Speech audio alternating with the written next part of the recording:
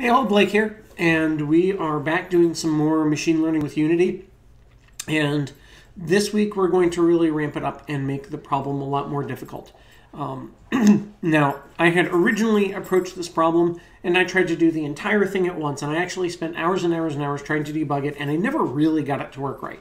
This is one of those cases where, especially when you're doing machine learning and you're starting out, you really need to start very simple and start building and building and building on top of it, because that's going to really give you a good intuition about what information needs to go into these machine learning algorithms as you develop them.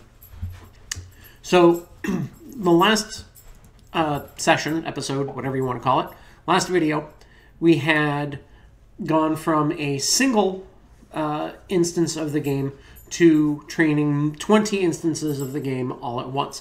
And this provided a huge speed up in the amount of training that we're able to do in any given amount of time.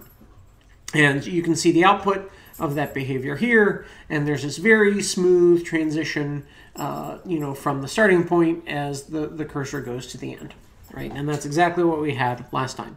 So now what I'm doing is I've said, all right, I like this, and I'm getting the right getting the right general concept down. Now I want to start making it feel more real. If you're going to be using this in games, if you're going to use this as kind of an animation system or something like that, you want it to have gravity and weight and a believable motion. And one of the ways to do that is to literally give it gravity and weight, and that's to introduce physics into the equation. Now, when you start using the physics engine in Unity, one of the things that happens is your problem that your machine learning agents are trying to solve starts getting a whole lot more difficult very, very quickly, because now there are external forces acting on the system. It's not a closed system where it has absolute complete control, complete knowledge of what's going on. In this case, we can give it complete knowledge, but it still doesn't have complete control, because we're going to have gravity pulling our markers down, and our system is going to want to balance that and have them come up. So I have the scene here and I have everything trained up, so I just want to show it to you while it works here. And so I'm going to hit play. So very similar to what we had before. You'll notice a few things, especially if we zoom in on the camera a little bit, we'll zoom in on a couple of these. Here we go. First of all, the boxes, they don't cover the target completely, right? The next thing you'll notice, you'll see a little bit of shaking, right? And again, that's because the system is trying to maintain equilibrium. So the program in this case has continuous space. It can choose anything between -1, which is actually use your thruster and go down, to 1, which is use your thruster and go up the maximum amount. And so anywhere between those. And it's constantly firing and trying to find a spot close to the target where it will get a reward. The other thing you'll notice when it starts off, many of these drop down below it and then come back up, because again, they're exerting force, like they have a rocket thruster, that kind of thing. And so they don't just ease right onto the target. Now, in some cases, they might learn to do that. Mine have not learned to do that, and I don't think they will. This seems to be good enough. And so I don't think they're going to get a whole lot more reward to ease into it. And maybe this is actually more efficient to actually drop under it and fire a thruster and balance up a little bit. I'm not sure. But you'll see how they drop under and then come back up, and they're reacting to it. And that's actually kind of a really great thing to see, because what that does is provides, again, some of that believability and weight to their motion. And so as we start adding more complexity, it becomes pretty cool. The other thing is, well, so we can, play around with moving the target around and seeing where it goes. Again, we have right now the animation limited to 250 steps, I think it is. And we can, change that so it's not unbounded, so it doesn't automatically reset, and then we can start moving things around dynamically, and it starts getting really cool. So, how to do this? All right. First thing we need to do I'm going to go ahead and just turn off the game creator and fire up, just have my single gravity game. Camera is the same, directional light is the same. The Academy is slightly different. Actually, the Academy is the same, the brain is slightly different. We'll go into what that is in a second. So here in the gravity game, we will see we're still using this generic brain. We reset undone, the marker, target, that's the same. Starting height, minimum, maximum, again, these are randomized position. Where does the target start? Where does the marker start? So -5 to 5. Instead of speed, we have an up force. So the up force in this case, this, excuse me, when for every step, anytime the action happens, how much force do we add using the physics, the Unity physics add force command? And I'll show you that in a second. And then again, the distance to earn rewards and on marker points. So how far away should we be to the marker to actually earn something, and then how many points do we earn? And we've left those untouched. Let's see here. I'm going to open up that script in the background. While we do that, we're going to take a look at the marker. Excuse me. The only thing different about the marker is that it has a rigid body, right? So it's cube, box collider, mesh renderer, and we added a rigid body. And by adding a rigid body, we have told Unity that this object is subject to physics interactions. And so we left use gravity on. That's the default, is that gravity affects an object. So we left that on, and that's what makes the object fall through through the scene. So if, for example, we turned off the gravity agent, right, now we don't have any forces acting on it, and it should just fall down, kerplunk, and it'll fall for eternity. So our gravity agent is adding a force to push it back up as gravity is pulling it down. The target is unchanged. So there are different ways that we could detect whether we're close enough when we want to provide reward or not. In this case, I'm doing just a simple distance calculation. I'm not bothering with colliders or triggers. I certainly could, but there was no need for this simple example. So the target is, I believe, unchanged from the previous version, from the multi-training version. Now, let's go into some code. So the gravity agent, this is the main thing that we're really concerned with here. So again, up force, now you'll notice in Unity it's 20, and my default of 0.02 was certainly off by just a touch, right? And this is where you just have to experiment with it and play around with it. Oh, and again, one of the things that you need to do anytime you're doing this, switch that the brain type over to player and make sure that you can play the game. You don't have to play it well, right? So this is me playing the game, and in this case, I only am using the keyboard for binary, 1 or 0. I could bind this to a joystick so I get continuous input, but the idea is that you are able to play the game as a player so that you know that the computer will at least be able to play the game somewhat. Okay. So by playing the game myself, that's what gave me a good idea of what I needed that up force to be really. So this was my first guess, which is a terrible default.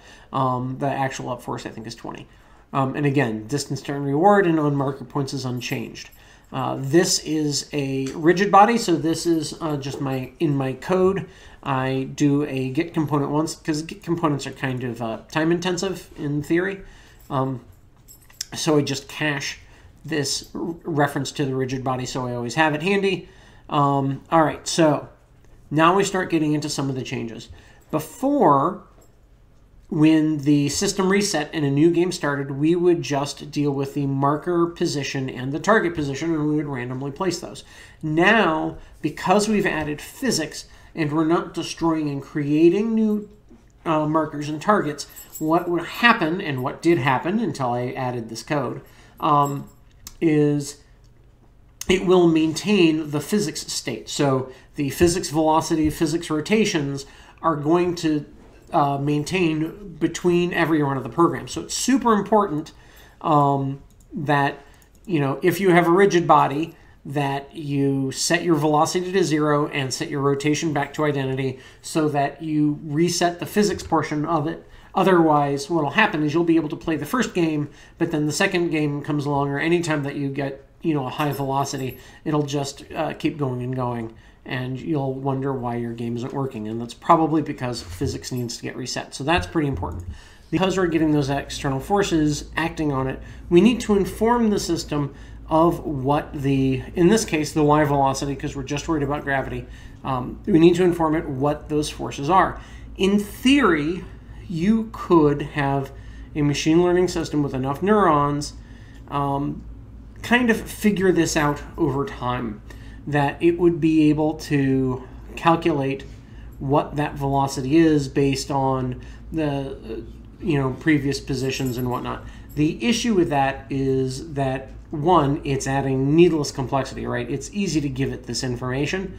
And the second is we don't necessarily know how much time, how much training, how many neurons, and how much memory are going to be needed to calculate that kind of thing. So in this case, you can try to go for that kind of thing. I find, generally speaking, there isn't any real benefit. In fact, if you can provide it with information quickly and easily, you absolutely should. And it's better to err on the side of too much information as opposed to not enough information. So having this velocity value in there gives us a second piece of information about the state of the system, and that's very important for training. And then upon agent step, we are very similar.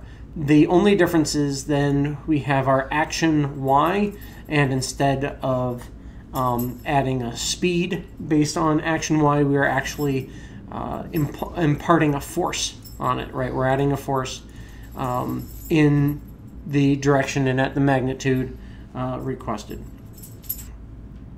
And then once again, if we're close enough, we add points.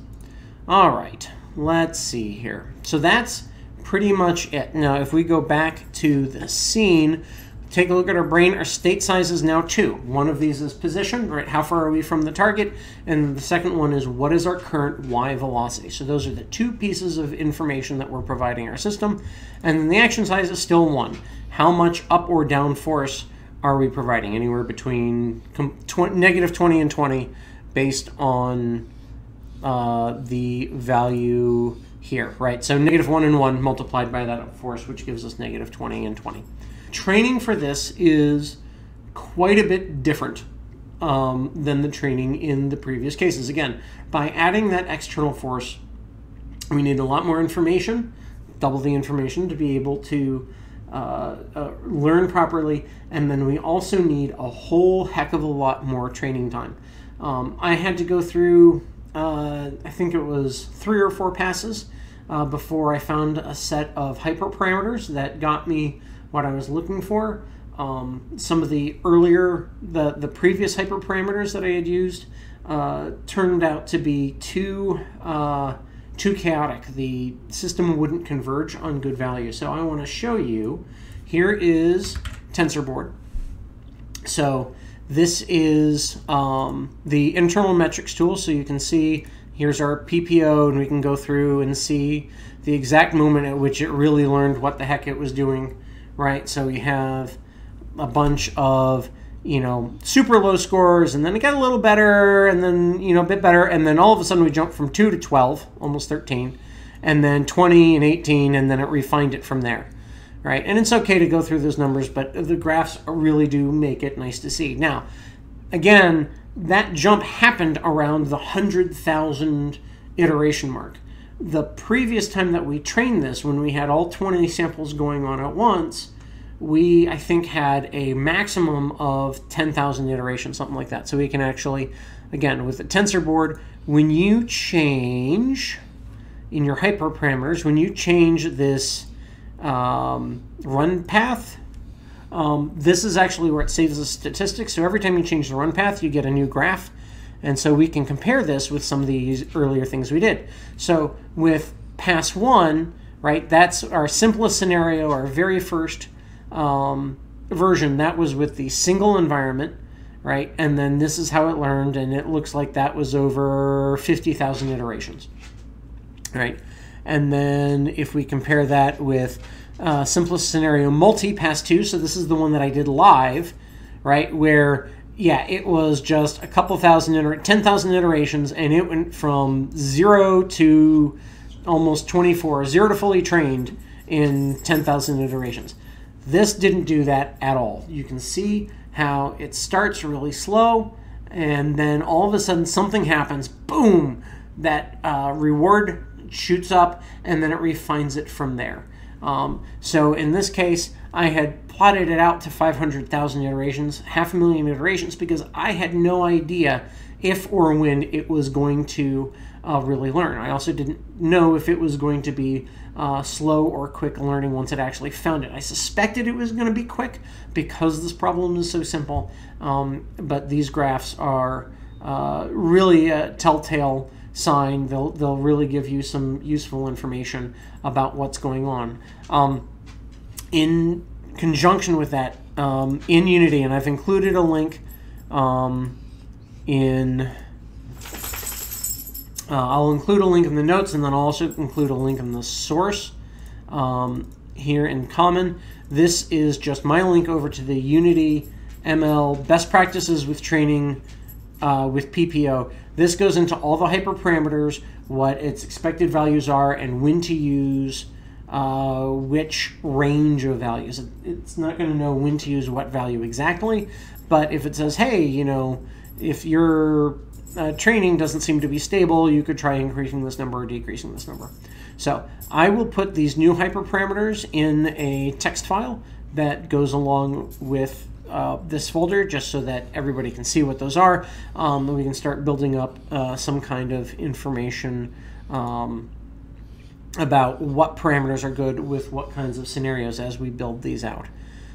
So here you are. I just want to make this available. I'll put it on the GitHub, and that way you'll be able to see this, play around with it, and then we're going to keep making this more and more complex, adding things to it, including doing various things to start making some of these movements and motions believable and usable in some kind of game. So if you have any questions, thoughts, please feel free to leave a comment, and I'll try to reply to any questions or anything as best I can. Thank you, and good luck out there.